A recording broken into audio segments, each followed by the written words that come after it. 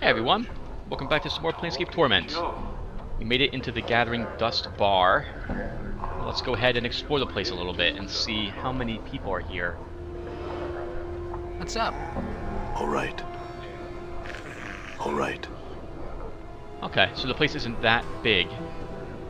Are there any other exits? No, okay. Several things we can look at here as well. Let's look at, I guess, what's this? These gates are made of featureless black metal. There doesn't appear to be any way to open them. This one as well. And there was something over here? This looks like a mirror, but there is no reflection of the bar in it. Alright. Yeah, sure, why not? Done. Okay. I guess we'll start at the bar, since this is where we walked in, and we'll make our way counterclockwise to the place. You see a somber, pale-faced dustman in black robes. He is staring silently into his drink. Greetings. The dustman looks up. Yes? Can I ask you some questions? Not at this time.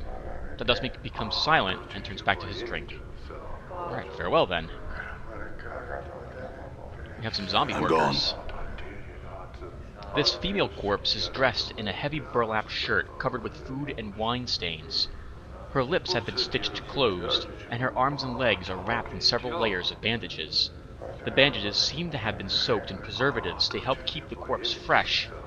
As a result, the corpse's rotting odor has been replaced with an equally repulsive vinegar smell. Ugh. Wow.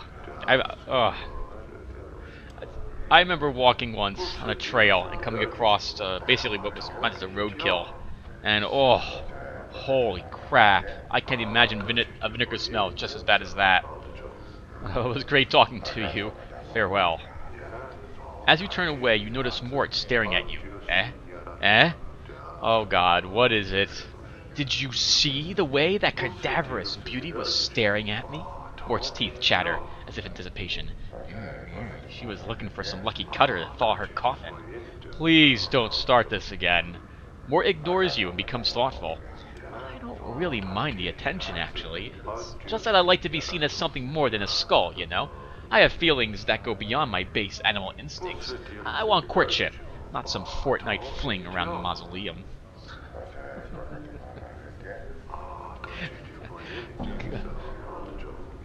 Oh, well, how to answer him. These are all wonderful. I don't want to be violent to him. Fine, I understand. Now let's get out of here, alright? Mort. Oh my God. I said it before, I'll say it again. He's persistent. I'm gone. You know, he's persistent. Eventually, hopefully, that will work out for him. Ciri, the skeptic. As you approach, the elderly woman turns and stares at you. La, look who's come a-callin' on Ciri today. That's dearest son. She looks you up and down, then shakes her head in disbelief. By every power in its mother, boy. What crypt did you crawl out of? Ha! Let's joke since we have this option. Well, the crypt was losing its charm, so now I'm looking around for the right place to die. Know of anywhere? She barks a laugh that rattles your ears. Ha ha! Not here. Unless you want to die of boredom. Oh, why? What's wrong with here? Someone pinch your sense and your sight, boy? She waves her hand around the bar. Look around. What do your eyes tell you? A bunch of fun-loving dustmen, drinking happily and conversing merrily, celebrating life to its fullest. You've got a clever tongue there, boy. Mayhap your tongue is cleverer than you are. She seriously squints at you, then snorts. That explains the scars. But that doesn't explain why a dustman is standing here ridiculing other dustmen.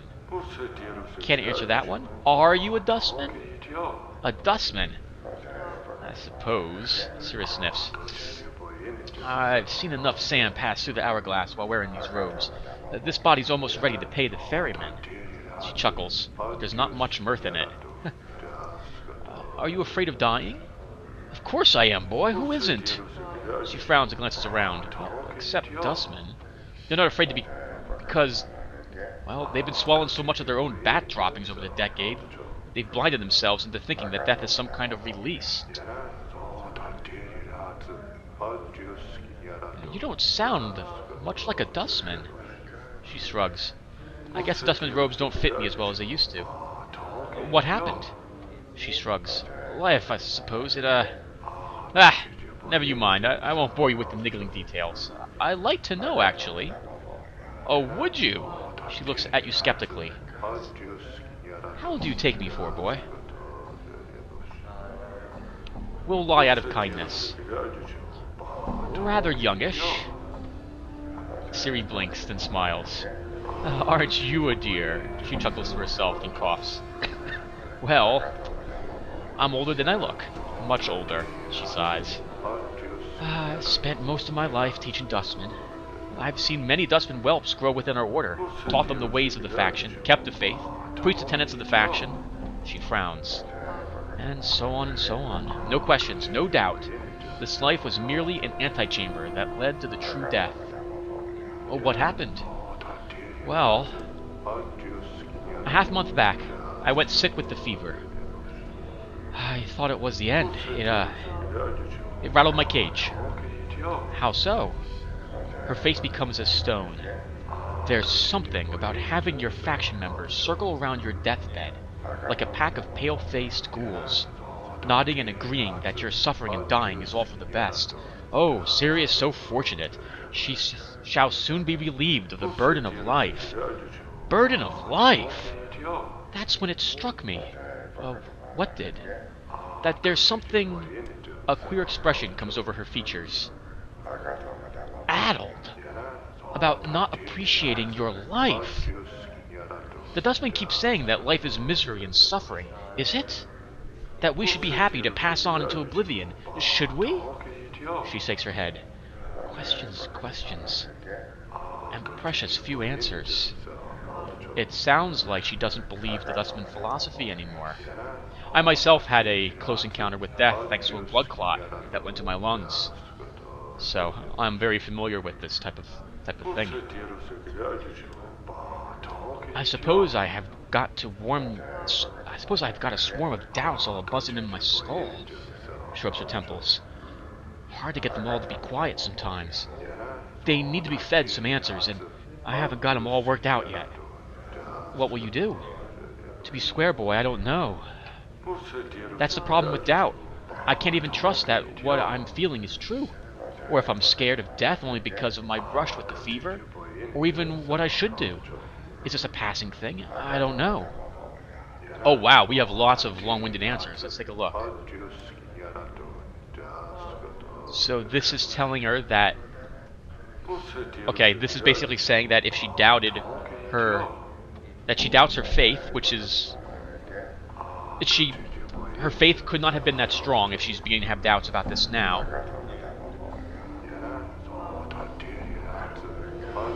This is basically saying that it's a temporary thing and it will pass. It's a test of her belief.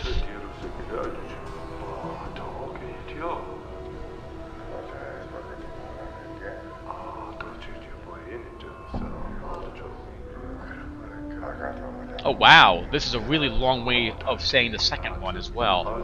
But I actually kind of agree with number one. I think that if you did truly believe in the philosophy, then she would have agreed with them. So I think that this is basically her way out of the cult of sorts. Or rather, she doesn't actually believe it now that she's experienced a near-death event.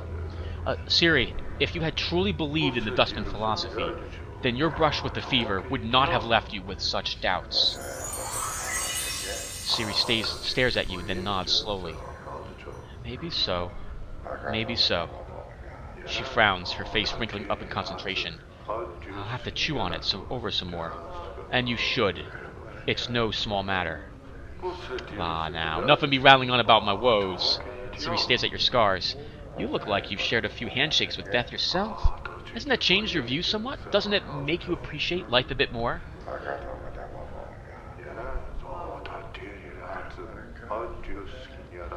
We'll go with the truth.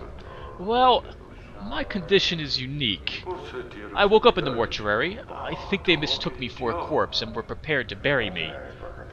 The strange thing is, I think I actually had died and got better. Siri blinks.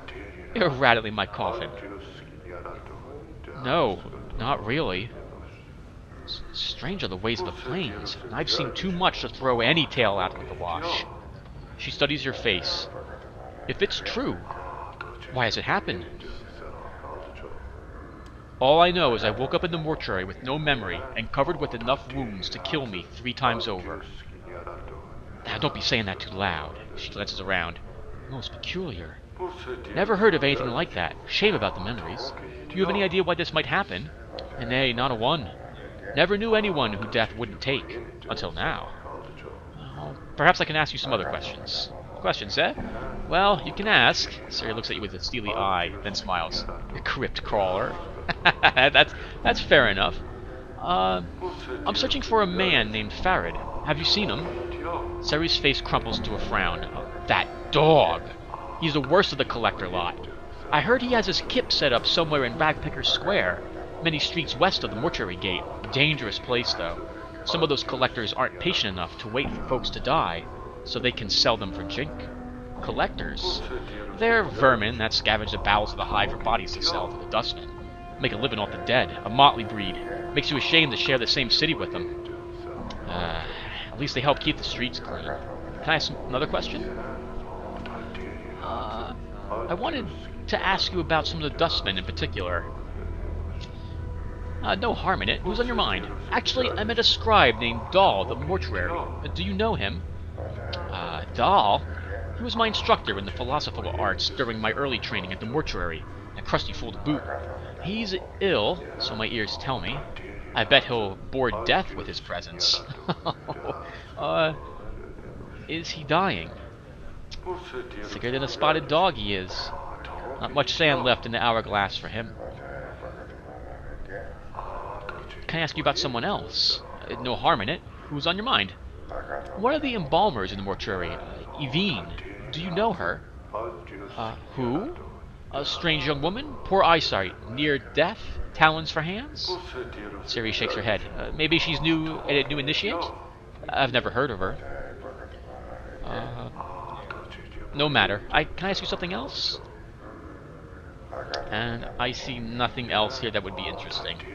Again, I'm not going to bother asking people if they've seen a book. That's pretty ridiculous. I must take my leave then. Farewell, Siri, and good luck.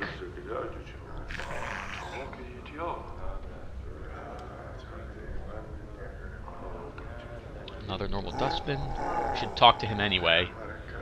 A silver pale-faced dustman in black robes, telling his drink. Okay, so this is probably the same choices we got earlier. I'm gone. There's another female zombie here. Well, sure, why not? What's it gonna hurt? This female corpse is dressed in a heavy burlap. Oh, okay, so maybe this is the one we saw earlier. The description's the same. Let's leave her in peace. Want to trade death experiences? Mort, that was awesome.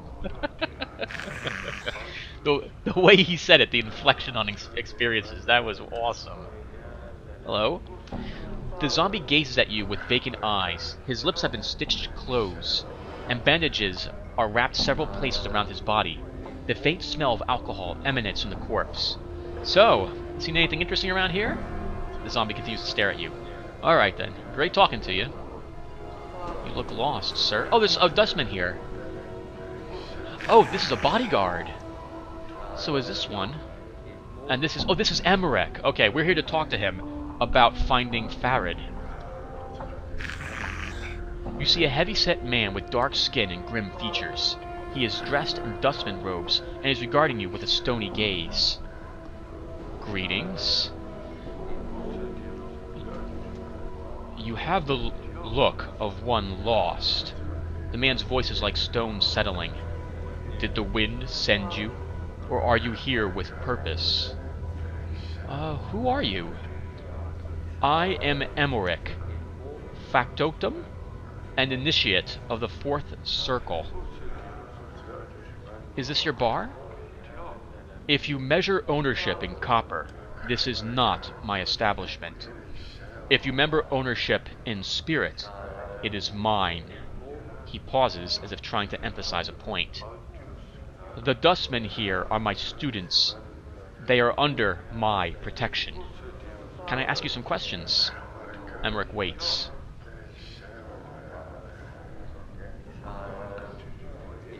Can you tell me about the Dustman faction? So, even though we know all this, we should still ask anyway. We might, for example, get a memory if we can get him to say maybe something different. I don't actually know, but if we have the option to talk to somebody, we should try to exhaust as many of the conversation topics as we can.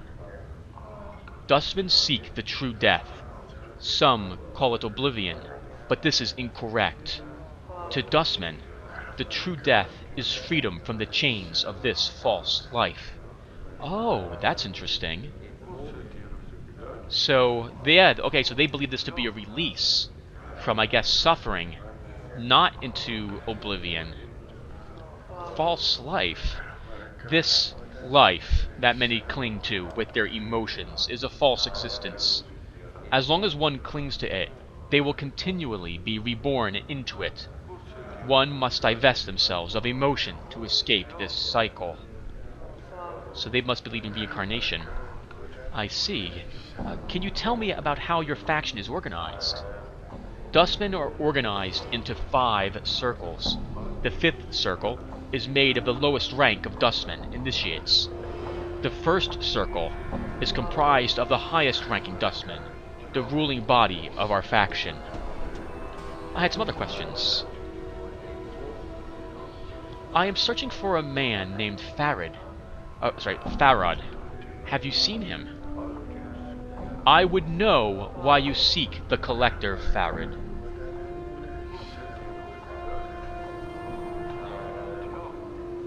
He stole something from me. Emmerich remains silent, his gaze unnerving. He doesn't seem to blink. Why do you want to know my business with Farad? The Collector, Farad, has brought many corpses to the mortuary of late. One must ask where these bodies are from. Tell me more about the bodies. Some are recent dead. They still have their last moments in their eyes. Many more bodies are centuries old. The dust of ages lies upon their bones. One must ask where these bodies are from. I could find out where these bodies are from. How would you do such a thing? I would track down Farad and ask him. If you spoke with the Collector, Farad, and returned with his answers, you will have done a great service for the Dustmen. Find where the dead he brings to us are from, and you will be rewarded. Very well. I will find Farad, speak to him, and find out where these dead bodies he brings you are from. Emmerich nods. Your path is our path. Return here when you have the Collector's, Farad's, answers. Could you tell me where he is? It is not known to me where the Collector, Farad, is. He hides from the eyes of the Dustmen. I would seek other Collectors and ask them your question. I'll see what I can do then. Farewell. Alright, fair enough. While we're here, let's save the game really quick and see if these have anything in it. I don't know if I can search these. I mean, I can search them, but I don't know if I take anything out of them, if I'll be, held responsible. This actually seems like a good place to drop some things off as well. So let's do that. We will drop the Dustman things off here. So the Tome of Bone and Ash can go in here. We'll drop a Rune of Armor. I'm gone. What's the word, Chief? Okay. And Mort can drop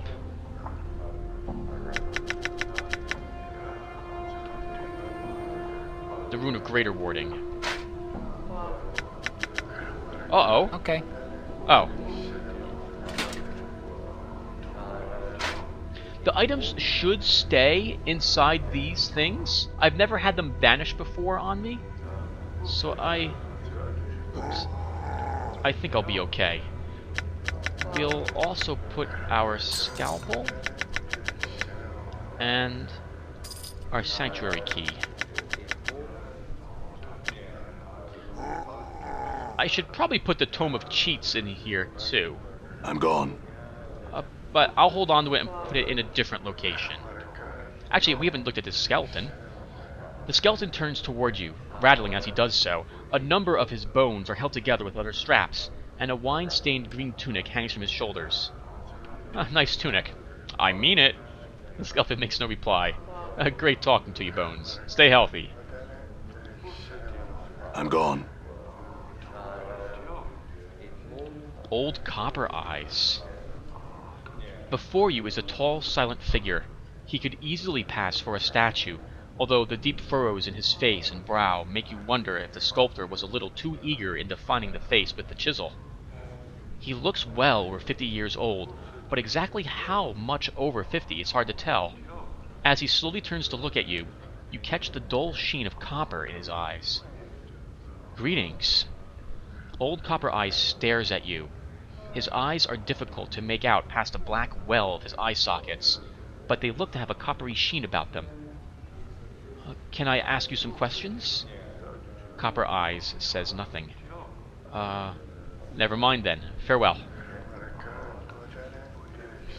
I like how the skeleton seems to be pacing back and forth to check the tables. Interesting chairs, too. Those can't be very comfortable. But they're leaned back a bit, I guess. Normal dustman. Normal dustman. Lotaeri Gravesend. Oh, this was the one guy who signed the contract with Agnar, I think. This tiny, wizened man is dwarfed by his huge dustman robes. They look as if they were chosen to cloak his small stature. Although he looks to be in his late 90s, this man is extremely energetic and fidgets continuously, and his eyes dart around the bar like a bird's. Wow. Hey, good afternoon. The man's eyes gleam as he takes your measure, and he gives a slight nod in greeting. Hail and well met, traveler. You look like one who is just getting their sigil legs about them, he trails off. Pardon me. Have we met before? Your face seems familiar somehow. Possibly. Are you certain it was me? Maybe I was mistaken. Mortai shakes his head. Well, no matter, no matter. How is it that Mortai Gravesend may help you? Do you seek... He clucks his tongue as he speaks. The contract, perhaps? Contract? The contract? Why, it is but a simple transaction. From the depths of his huge robe, Mortai pulls forth a dusty parchment and a quill pen. I give you 50 commons. In return, after death, the Dustman faction may claim your remains. He smiles, then clucks his tongue. What use will you have for them, at that point anyway? What do the Dustmen do with the body? Mortai holds up his hands, as if he doesn't know. Well, what does it matter? It's of no consequence when you pass on. Oh, it matters to me. Well, if you must know, oftentimes nothing is done with the body, and it is we, the Dustmen, who have wasted all that money. More fools us. Mortai gives a slight smile, then looks apologetic. But rarely, there are times when workers in the mortuary need to be replaced, and then we may have need of your body. You may now be animated as a corpse and put to work in the mortuary. That doesn't sound good. But no harm is done, no pain. Mortai raises a finger as if to emphasize the point. And there is no danger. In exchange for money you can spend in this life, you really have to give us something that you will have no need of anyway once you have died. Mortai taps his chest. I signed the contract myself, if you must know. I shall have no need of my body when I pass on. This is all fair enough. But there's also something ghoulish about it, so... I'll consider it. For now, I have some other questions. Of course, Mortai nods. It would be my pleasure to answer any questions you may have.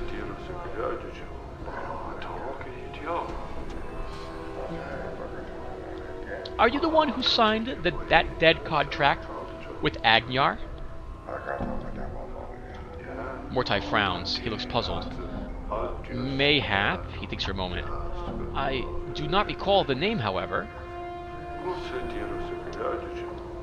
Do you have that contract with you?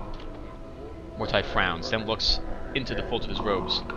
I do not normally keep the documents with me, but it may be that... Mortai pulls forth a sheaf of papers from within his robes and begins leafing through the documents. No, I don't have it on me. Would you like me to fetch it from one of the back rooms?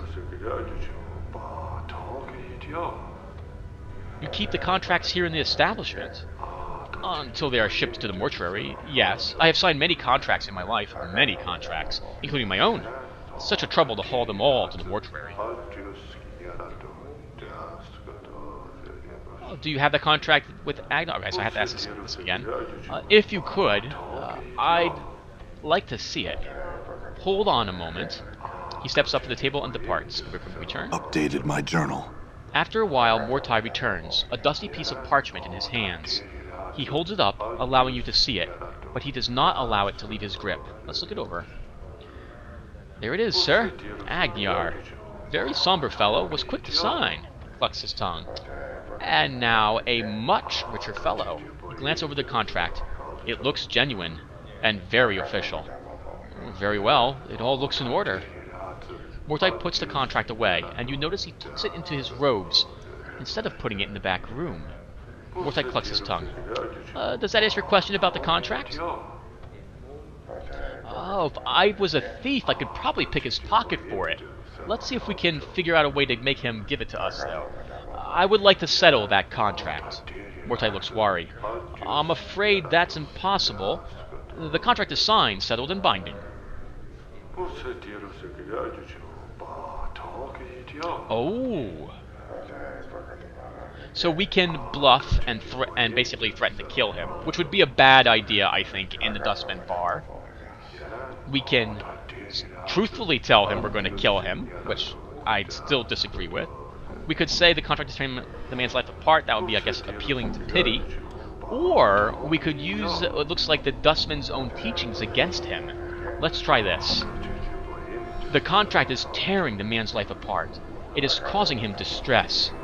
It is possible that he may not even be able to approach the true death, with such emotions churning in his mind.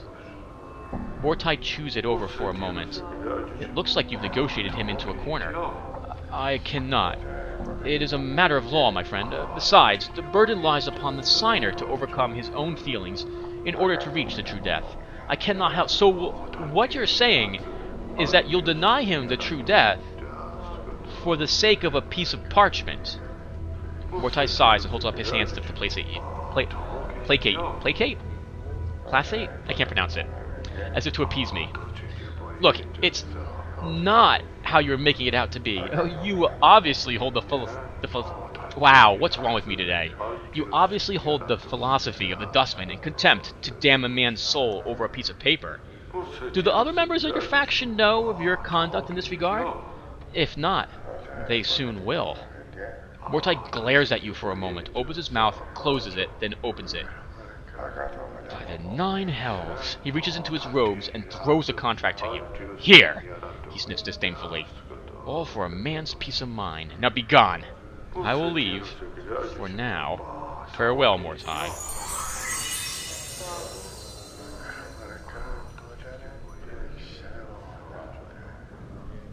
Narochi. What's up? And a normal Dustman. Alright, we'll talk to Narochi. You see a spindle-thin Dustman in dirty black robes. His stiff black hair springs forth from his skull like a crown of spikes, and his leper-white skin is drawn sharply across his skull. He is frowning into his drink and mumbling to himself. Greetings! The Dustman looks up, blinks once, then looks you up and down, studying you. As he studies you, he takes one of his spiked locks and points it at himself. Narochi, initiate.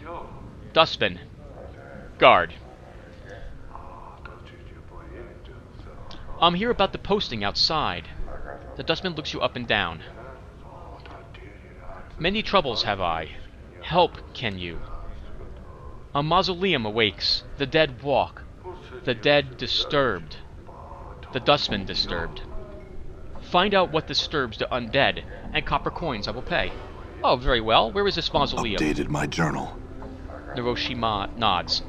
Oh, I'm sorry, that's not an I, that's a J. Narosh. Mausoleum by Dustman Memorial. Go north and west from monument. Go to arch and a semicircle over your heart with this finger make. He wiggles the index finger on his right hand. To the mausoleum, go you will. I see, sounds like the Domovoy. I'll look into it then. Farewell. Alright, I guess we're done. Oh! Awaiting death. Alright, hold on, we have someone else down here. I'm gone. With a perfectly good dustman sounding name. Before you is a young dustman with stubble on his chin and dark circles beneath his eyes.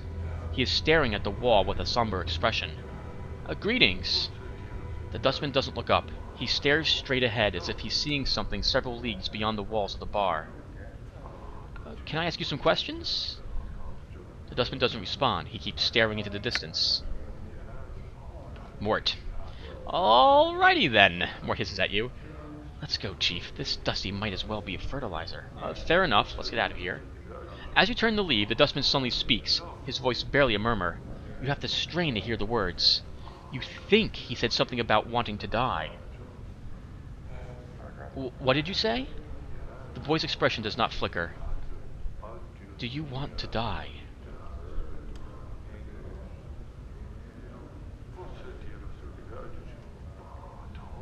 I don't really know. Do you want to die? Yes.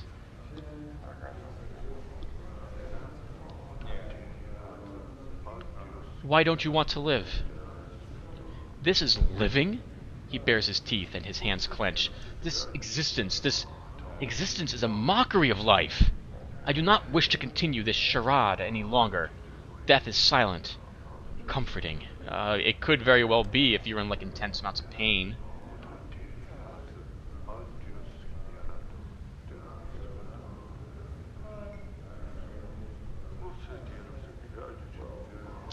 Well, we've already seen ghosts and what have you, so I would imagine death probably isn't as silent as he thinks it is, so we'll say, trust me, it's not.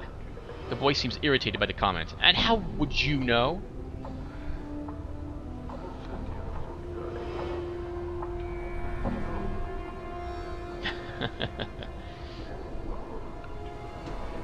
I don't know.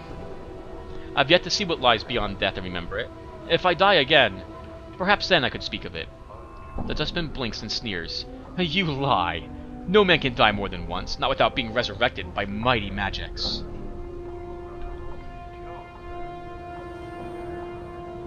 Resurrected? Resurrected? Brought back to life? The magic required is indeed powerful. Who would be capable of such power? A powerful sorcerer priest, or one of the powers. It's not anyone I know. He frowns. I don't believe you know anyone of that sort either.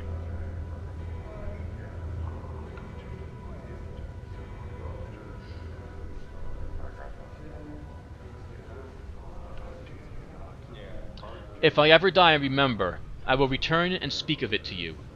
Then you may gauge whether I lie or not. Farewell. I don't really feel like killing myself in this bar, and I don't feel like having him kill me, especially not with all the other dustmen around. I'm worried about being sent back into the mortuary and into the crematorium. These bubbling tanks are dispensing their contents into wooden kegs. There is a faint smell of vinegar in the air. Oh, we can search this too. Let's see what this is. I'm gone. I'm sorry, Miss Zombie. All right. I need to get in there. Oh, so sorry. Just rags. That's a shame.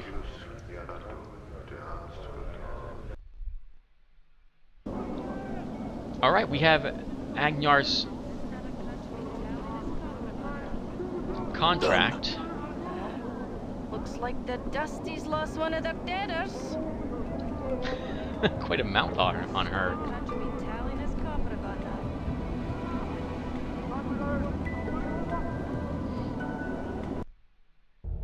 Oh, this was the wrong place. I'm sorry. I thought this was Agnar's home. Alright, so we'll stop in and say hello to him. And then we'll go take care, I guess, of the mausoleum.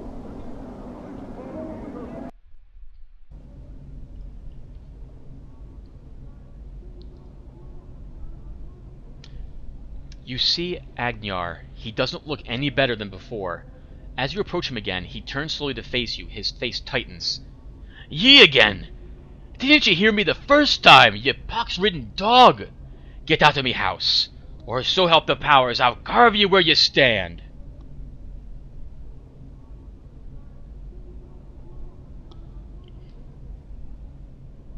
Show him his Dustman contract. As you pull out the contract, the blood drains out of Agnar's face.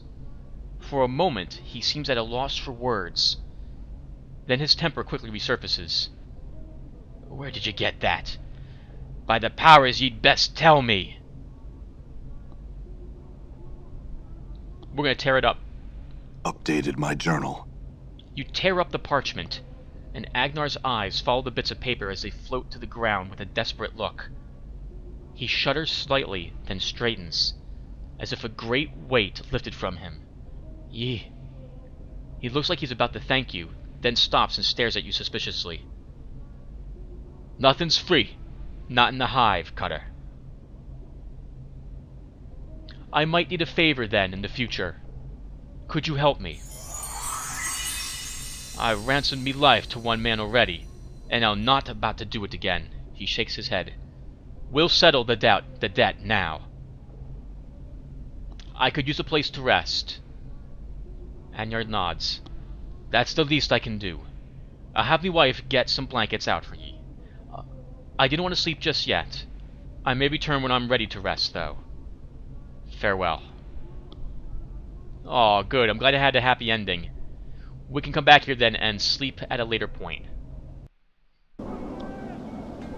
Very nice of him to offer me a place to stay. And also very good that he doesn't want something hanging over him in the future. It occurs to me that I probably should use one bandage on Mort. He's taken 2 damage. Okay, so how are we doing, by the way, on experience points? We are not close to leveling up. Done. Do I have unspent proficiency slots? Yes, I do. Okay. That will determine a little bit more what I'm going to do. Maybe. I don't know if we're ready for the mausoleum yet. Not if I have unused proficiency slots. Hey, we're being watched, Chief. Just look natural. Casual. I think I remember what to do. I'm gone. This will be a lot more talking, though. So, what am I talking about? Huh? So we have 3 unused slots. What that means is that we have the capability to improve my abilities in certain types of weapons, but we can't at the moment because we have to meet a trainer. Someone has to agree to train me in these proficiencies. I need to find someone who can do that, though. Right now, I'm basically not up to my full potential. I think there's a trainer to the west of us in a different zone. So, let's see, what time is it? We can do a little more exploring here, then I'll call it a session, and we'll see if we can find a trainer of some sort. It's also getting dark outside, so maybe we should... No, I want to wait till about 10 before we actually try to get some rest. It'll be another 2 hours in game time. It should be enough to explore, I guess, a little bit down here. All right. Back past the bar, I guess.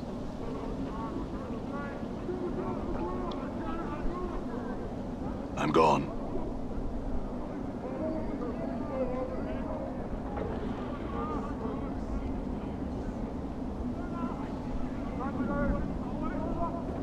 Wow. Lots of harlots all over the place here. I guess you do what you have to do. The Alley of Dangerous Angles. Alright, we're not going in there yet.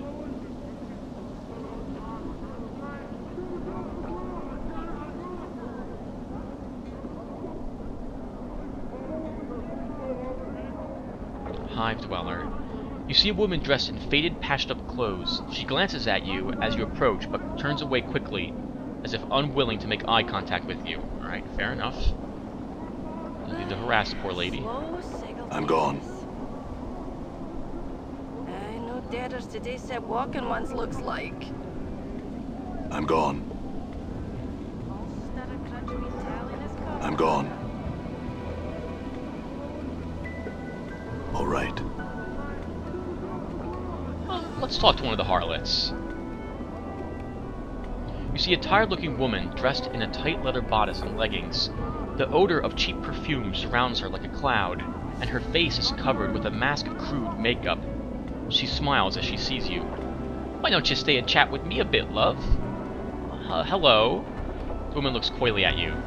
Now ye look to be a blood who's lost something. Mayhap I can help you find it, Cutter? She smiles slightly. Oh? Oh, what good fortune! We probably lost what you're looking for back at your kip, miss. Oh, that was Mort. Maybe you can help me find what I'm missing, miss. Her tone becomes businesslike. I love. Now there's a matter of a finder's fee. I see. How much? Some coppers for a glance at what you're missing. Then 10 coppers to actually find out what you're missing. Oh wow, we can have some fun, as it were. Do I have 10 coppers for a good time? I don't think I do at the moment. I don't think I have the funds. We only have 203 copper. Forget it. I had some other questions instead. Woman frowns. I'm not a tout. She frowns and rubs two fingers together. Unless you've got some chink to pay me for my time. I can pay you. How much? For a handsome basher like yourself? She gives you a wide smile, revealing a row of dirty teeth. 3 coppers would be enough to loosen my tongue. She licks her lips and frowns. Other questions of deeper chant will cost you more, though. That sounds fair. We could spend 3 commons because 200 exactly. Aye then. She slips the jink into her palm, where it promptly vanishes. Now, there were some things I wanted to know. Ask your questions, love. What? Can you tell me about this city? Her eyes narrow suspiciously. The city? What about it? What is it? What sigil you mean? She shrugs and looks around. It's the city beneath your feet and rising to either side of you. She smiles. Makes visitors' stomachs gallop, it does. Did you ever watch the movie Inception? Remember when the girl dreamer folded the city like onto itself? I'm pretty sure that's what Sigil's like. Where exactly is Sigil? Center of the plains, to hear it told. She snorts. Do you believe that, Wash? Oh, why's it Wash? She smirks. Well now, love, according to the graybeards and scholars and governors and all of the rest of them rattling their brain boxes, they says the plains go on forever. She taps her head. Who's to say where the center is? Oh, that's fair enough. I have some other questions. Can you tell me what's of interest around here? She puts her hands in her hips and pouts. Depends on your interest, Cutter. Aww. She wants to be of interest to us. I'm looking for work. She laughs. You're asking me? What, you think of becoming one of the sisterhood, are you? She nearly buckles over in laughter. The screeching is similar to a drunken harpy's. Eventually, the gales of laughter subside, and she takes a deep breath. You're a rich man, you are. Fine. I had some other questions. Ask your questions, love. What can you tell me about the Lady of Pain? She spits and makes a half circle around her heart. That bladed witch. All high and mighty, mistress of all this city, floating and silent. She kills anyone in her shadow. She tends the city, aye, she hisses, and leaves the living things in it to rot. Oh, she blames her for, I guess, her predicament.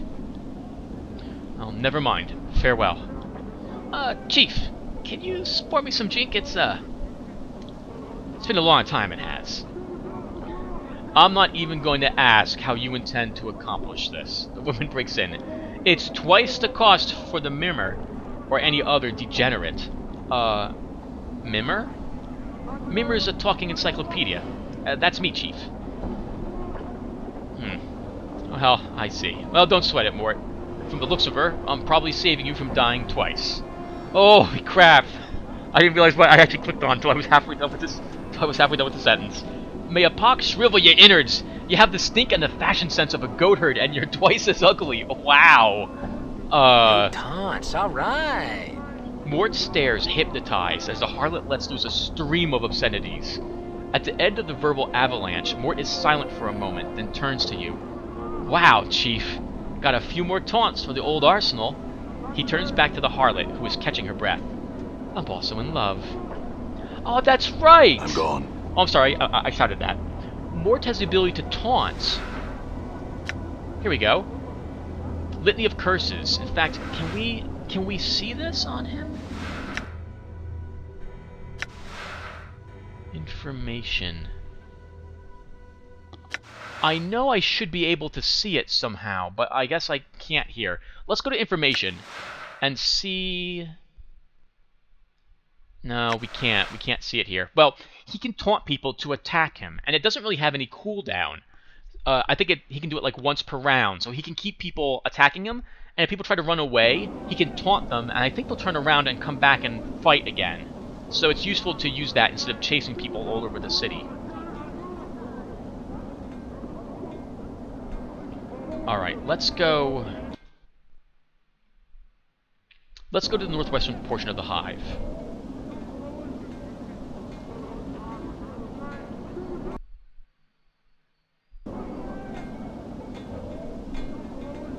Okay, and this looks like a good place to stop for a bit.